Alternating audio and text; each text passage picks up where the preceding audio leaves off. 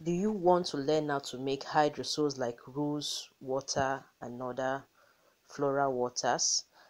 Let me show you how.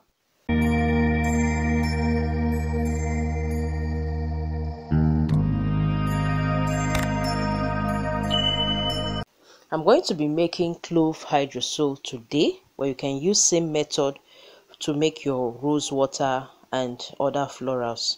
Okay, let's get started. So all I need is my pot. You need a deep pot. You can get something deeper than this depending on your cups you're going to put, or your plates you put inside.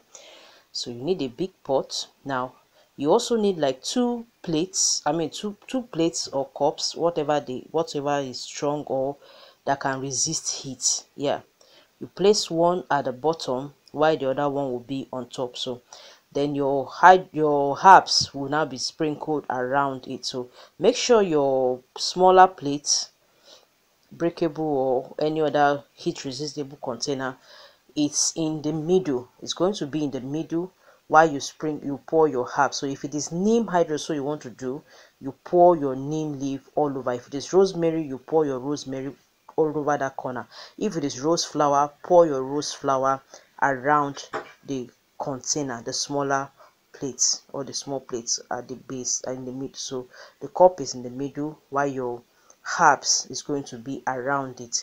Then you're going to now add your water into it to fill it up to a level, but it doesn't get to cover the cup completely. Okay, so I'm going to be pouring my water inside. Remember, you're going to on yours, depending on the hydrosol you want to do, you replace it with my clove. Okay, so I'm doing this because of what I want to use the clove for, my deodorant, but you can use any other one or hydrosol you want to do. They are all similar methods. Now I'm topping up my water. The water will get to a level but not complete. Then I'm going to place my plates, another smaller plate. It must not be this wide one. Yeah, you can get something smaller but heat resistible. Place it on top or something, provided your cover will cover or lap very well.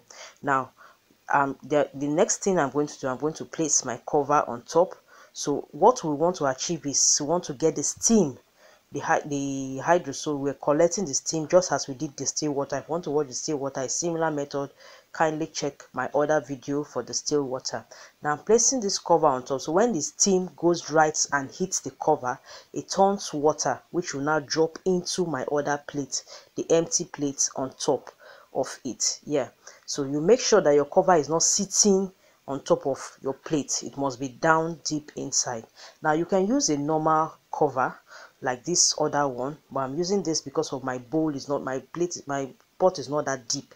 Now look, you can see as I place that cover on top, it's going up, it's not covering the pot very well, and it's standing on top of the plate inside.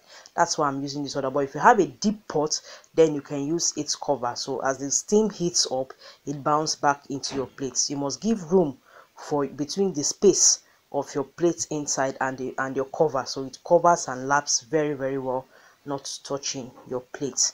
Now the next thing we're going to do, we're going to be placing an ice block, an ice bag. There are blocks filled into the inside these bags, which is going to facilitate our process so that your steam will go up quickly and create water on top of your cover, which is going to drop on top our pot. So it's as simple as this. So you keep changing your block. If your block melts up, you keep changing it, and then that's how your water is going to create and form. Your hydrosol will form inside that plate, so you can now use that. So your hydrosol is ready to be used. This is how you can make your floral water. Okay, your rose hydrosol or your lavender hydrosol with the lavender petals, flowers, the same thing, or your chamomile hydrosol, which with your chamomile petals. Okay, whatever flowers you have, rose flower, rosemary, whatever hydrosol, you can make it through this process. Okay, and use it for your face, use it for your skincare routine, use it for your hair, whatever you want to use it for. Okay, so have you subscribed to this channel?